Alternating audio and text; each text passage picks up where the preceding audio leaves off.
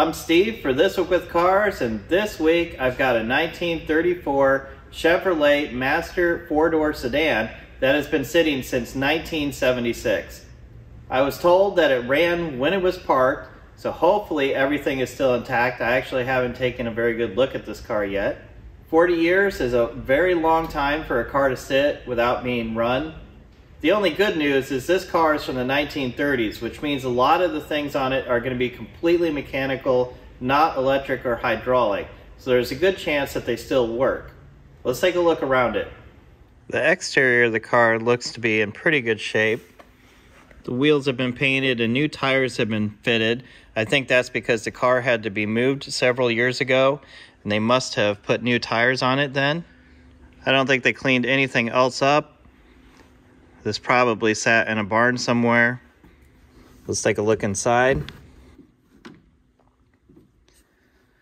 On the floor there, that's remnants of what used to be on the ceiling here. For its age, the seats look very good. On the floor, we can even see one of the old residents.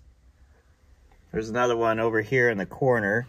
It might have gotten stuck and couldn't get out of there. I got a set of keys with the car, but they don't seem to fit the ignition. Here in the back, things get a little more rough. The headliner is falling down in here as well. Underneath the tire cover, we can see there's a mouse nest back there. This could get pretty ugly when I take this stuff out. This car does have a handrail as well as a foot rail for you to rest your feet on. I see hiding behind that tire, there's a carburetor. I sure hope that this car has a carburetor on it. Otherwise, there's a really good chance this engine is really seized up. Around the back, you see the license plate with the 1976 registration sticker. Looks like they fitted a brand new tire to the spare as well. Passenger side looks just the same as the driver's side did. The Masters came with a 207 cubic inch inline 6-cylinder. 1934 is the first year for what's called the stove bolt engine. I had an old Chevrolet truck that had this engine in it. Everything looks intact on this side. We got the coil, starter, distributor with the cap and wires still hooked up. Looks like some updated heater hoses at one point, and the fan belt is still in place. On the other side, we have an oil bath air cleaner. The carburetor is in place. Look at that giant horn. Has a belt-driven generator. It uses a road draft tube going through the floor there for the crankcase breather, and a single exhaust coming out of the back of the exhaust manifold. Right here is a pipe connected to the intake, and this is a vacuum pipe that powers the vacuum-powered windshield wipers. I'm going to start by taking all the spark plugs out. Boy, those are really stuck on there.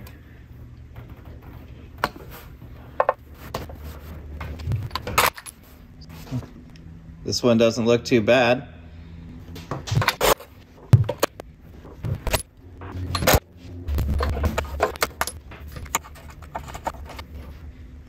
Now let's take the borescope, take a peek inside the cylinders.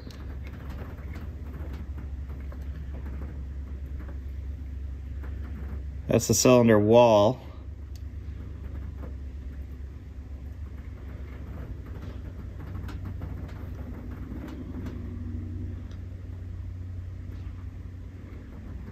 Ooh. Top of the cylinder does not look the best. Oh, there's a bunch of worms in there.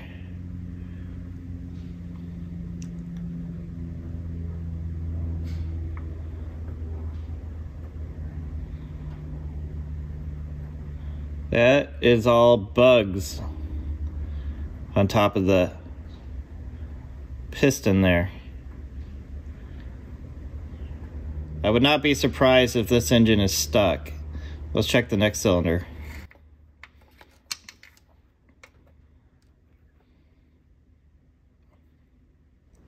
There's the cylinder wall, and there's the piston right there. This one looks fine. That's just a bunch of carbon buildup.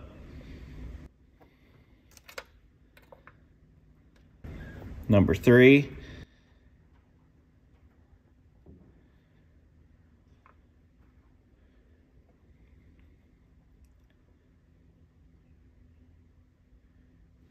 Piston is almost at the top here. That's just a bunch of carbon buildup. That one looks fine.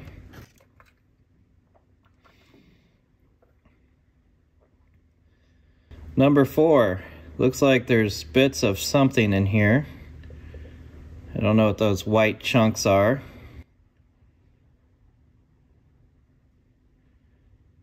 That cylinder wall looks pretty rusty. I bet this one is seized up as well. Number 5.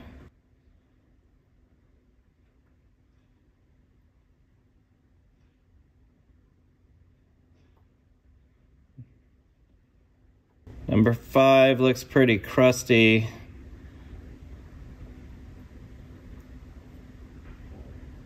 Something in there. I don't know what that right there is. That doesn't look good. Some kind of strange formation.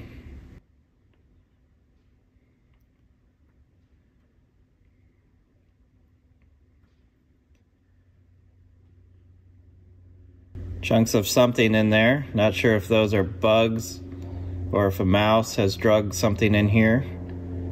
If you look at where the piston and the cylinder meet, that looks pretty corroded.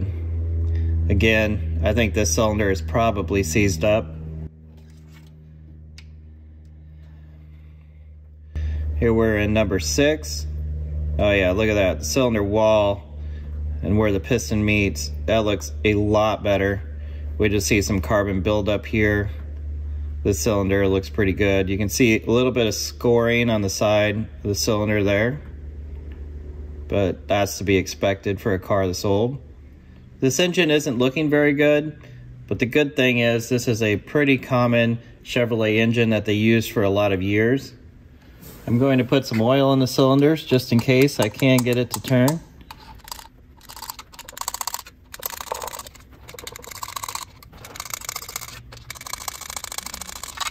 I have the car in the air now. You can see the fuel tank, the rear end. For the age of this car, it's not very rusty. This is just surface rust that we're seeing. Right up here is the battery tray. That's where the battery would be sitting. So I'm glad to see that there is no battery that was left in here. It's probably why the tray still exists at all. Right here is the bell cranks for the cable operated brakes. These rods go up and then attach to some cables, which then attach to the wheels and operate the brakes. There's our road draft tube popping out the bottom there. And unfortunately, here in the front, we don't have any access to the crankshaft bolt. So turning the engine from down here is going to be a no-go. I could put a battery in the car and try the electric starter to get the engine to turn over, but I don't want to damage the starter or the gear on the flywheel, and I also don't want to turn the engine completely over. I just want to wiggle it a little bit, see if it will move. I don't want it to make a full rotation. Getting to the front crankshaft bolt is not going to happen without taking the radiator out.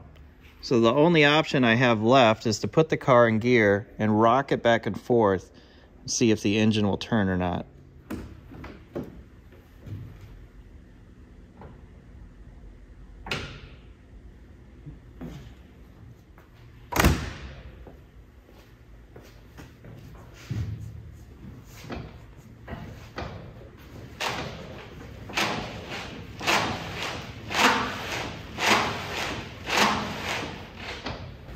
No, the car is just sliding on the surface here. That engine is well and locked up. That's as far as I can go today on the 1934 Chevrolet Master.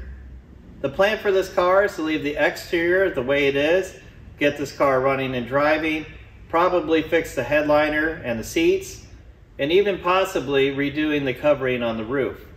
But the next step for this car will be to remove the engine, get it torn down. It will need new pistons, it will need machining.